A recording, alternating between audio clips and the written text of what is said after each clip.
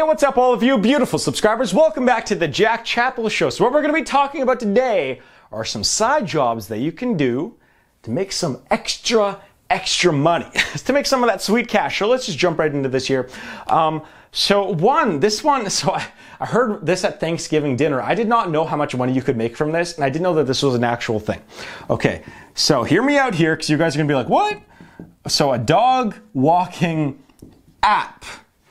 Okay, hear me out, hear me out. I'm not saying you should be a dog walker, but I'm just saying that this is an option. There are apps out there, I'm not affiliated with them in any way, shape, or form, like Wag and Rover out there. Here's how much you get paid, is that per dog, depending on where you live, you'll make about between $12 and $20 an hour per dog. So if you live in an apartment complex, if you live in a city, an area where there's a lot of people, then this could be a really, the reason why I heard about this, again, at Thanksgiving dinner, a person I was talking to said that, they live in an apartment complex and they have one person on one of these apps. They walk about 8 to 9 dogs, not every day, but 5-6 days a week, they walk their dogs. And so when you think about that, like, let's just say it's $20 a dog, 8 dogs, that's $160 1 hour. Well, maybe a little bit more than an hour because you have to go collect the dogs and you have to go drop them off. So maybe an hour and a half, 2 hours of work, $160. So, and a lot of these apps need dog walkers, by the way. It's not completely populated. Some of them do not have enough dog walkers. And so I know that this is a really silly one, but this is a prime example of a way that you can make some extra cash, even if you only get 1 or 2 dogs, even 3 dogs, even a week.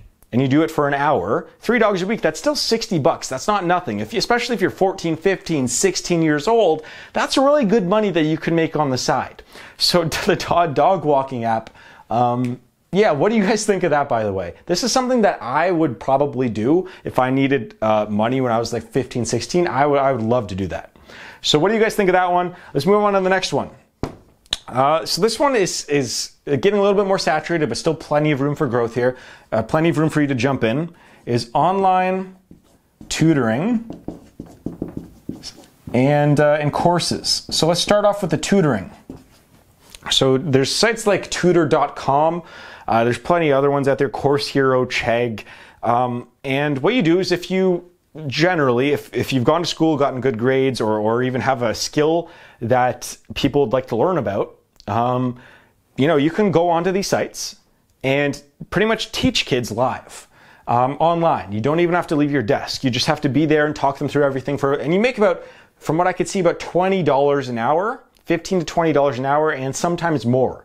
And so again, this is for 14, 15, 16-year-olds. Now this is even better. Now you don't have to go to someone's school or drive to a library or something. Now you can actually do it from your computer. And so this is especially contingent. You have to have a skill. You have to be a good communicator. And you have to actually, like people. And there's a lot of stuff but again, this is a decent job, especially for a teenager or a young adult, especially college students too, university students, grad students.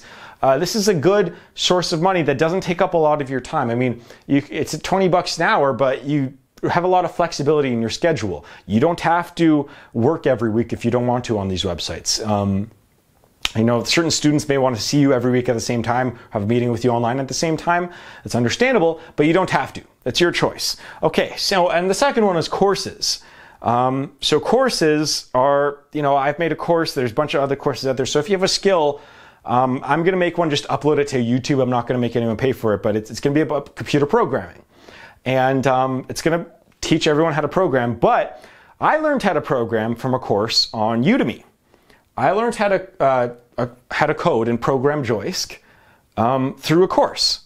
It was $15, maybe it was $30, I forget. And so if you have a skill like that, go to udemy.com. If you think you could do you want to teach a fitness course, if you're in really good shape, teach a fitness course. If you're a good public speaker, teach a public speaking course. If you're a good programmer, do a programming one. If you're good at hockey, you can do a hockey one, football, whatever. You can teach a course on pretty much anything. And if you upload it to Udemy or your own site, or any of the other course sites out there, it depends on the price of your course, but you can be making, $15 to $50, $100. I know some people, especially the ones that made Amazon courses, they were charging like $500 a course, $1,000 a course. And that's good. That's a good side job to have. If you just wanted to make courses, there are people out there, especially there's a bunch on YouTube that just make courses for a living. That's what they do. They learn a skill very quick and they make a course on it right away. And that's a good way to make money. If you want, and especially there's still plenty of room to grow. So whatever you're good at, think about whatever you're good at, what you would want to teach. Think about a course that you would want to teach and just upload it. Maybe you're good at art. Maybe you're good at graphic design work. Maybe you're good at whatever, marketing, sales. There's plenty of, it's a good opportunity for you if you wanted to start, even if it's the minimum course length that you have to do is about an hour. So, and the maximum is pretty much unlimited. I think it's like 200 hours or something. So it's very flexible, but that's a thing that you could look into. Just upload something to Udemy. Maybe someone buys your course. Maybe you turn into one of the top sellers on Udemy and make millions of dollars.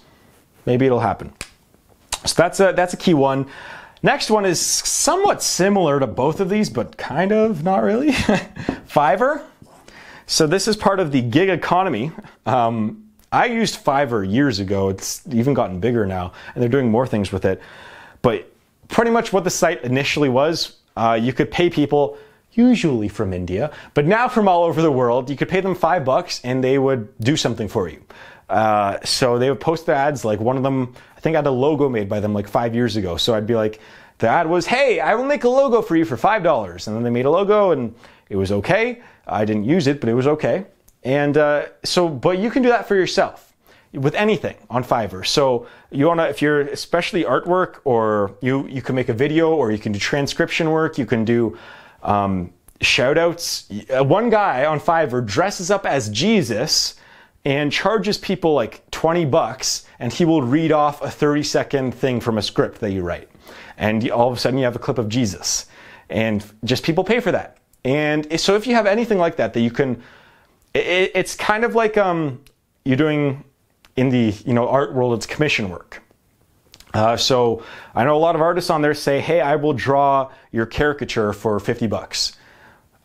So you can go onto Fiverr if you have any skills that are marketable and you want to do projects for people. Fiverr is the place to go. I know actually one ad I looked on Fiverr recently was someone will set up a full e-commerce website for you for about $130. So if you have a similar skill to that, you can do stuff like that for $100. It doesn't have to be $5. It could be $100, $200, $300, whatever it is. So Fiverr is a good place for that. But I'm still not affiliated with any of this stuff, by the way.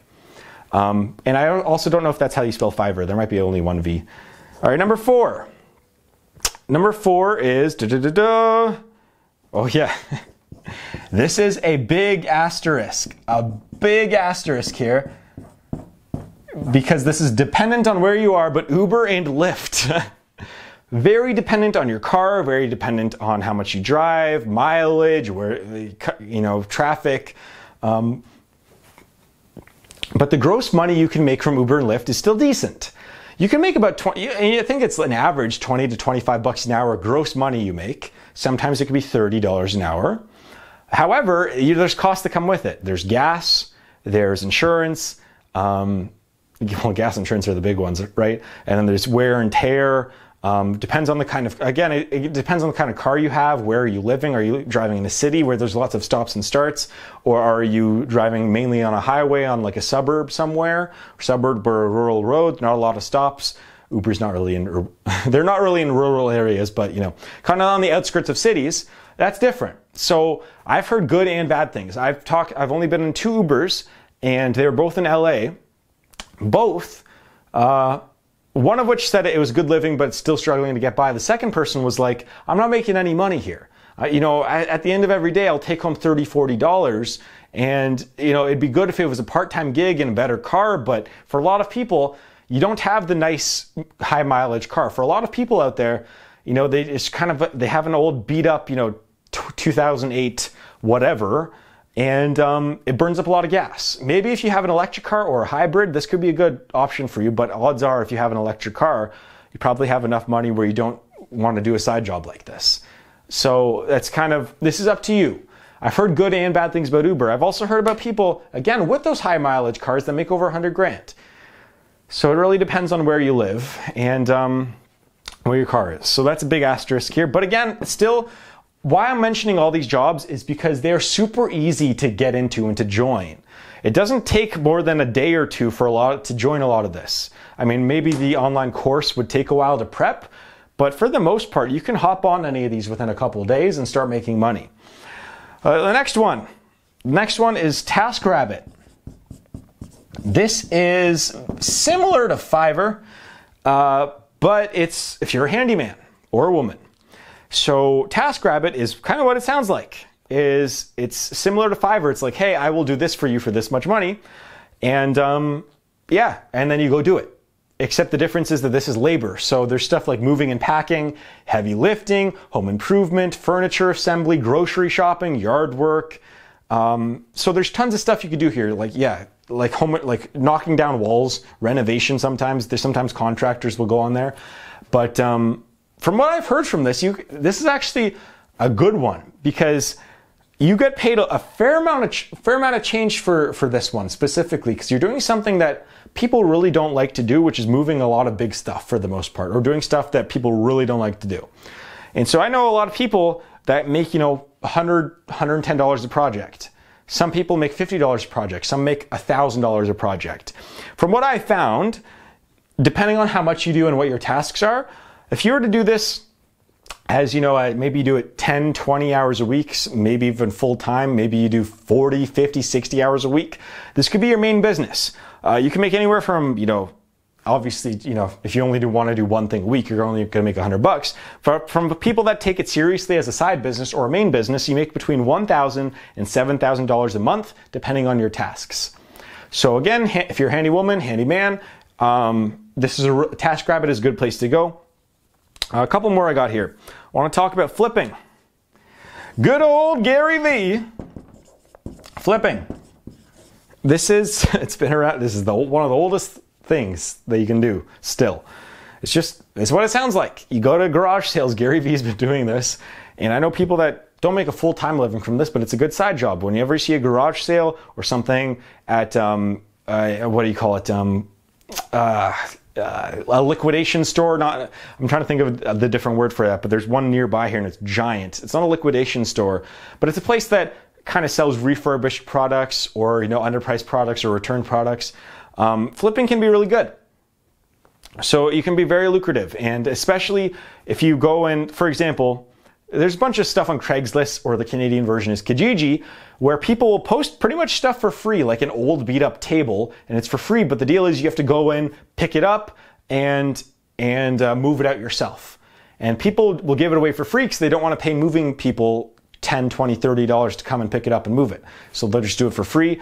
And so what you can do is you can go pick it up, and if it's really damaged and stuff, maybe fix it up a little and sell it. Just sell it back on Craigslist or Kijiji and sell it for $50, sell it for $100. It looks nice now, you cleaned it. It's all cleaned out and it's all structurally, you put in new nails, and it's for that. You can do it for that. You can do it for collectibles, anything. Flipping is a thing that you can do.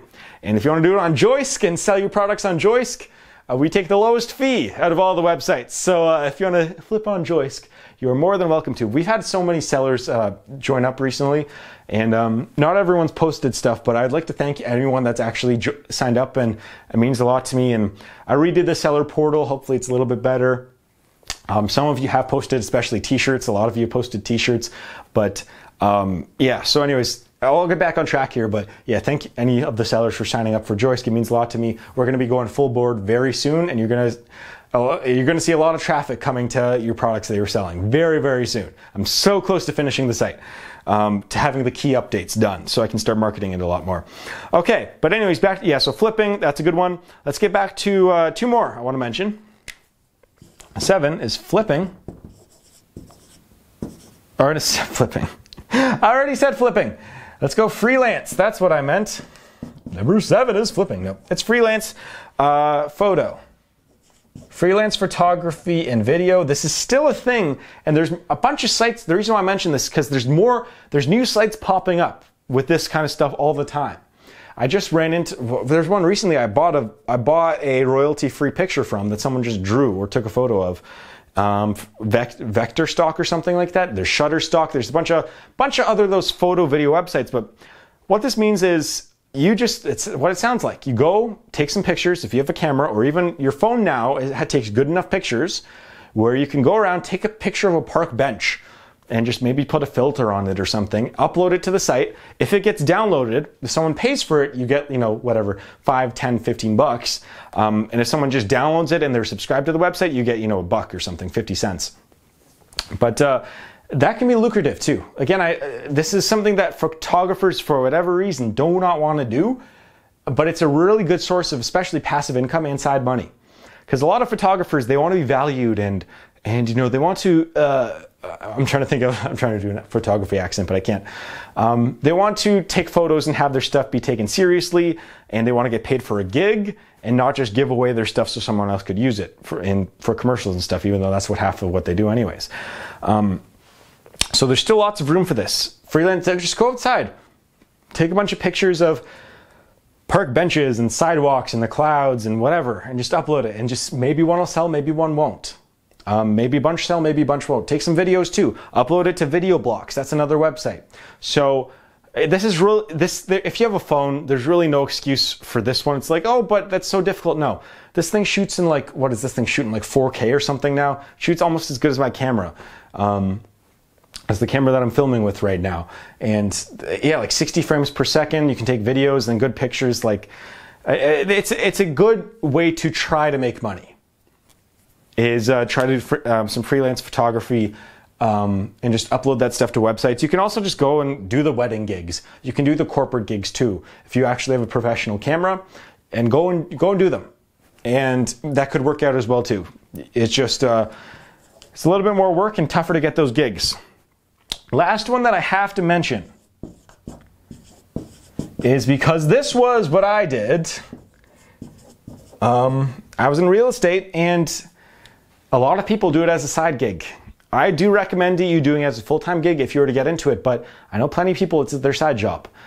And if you are a community person, or if you are looking to get into a kind of a real estate game, you want to get into a sales game, you want to maybe invest in real estate in the future, you want to get to know some people, build up a community and network of wealthy individuals, being a real estate agent can be really good, especially long term. The first few years, it sucks for the most part, unless you're really good.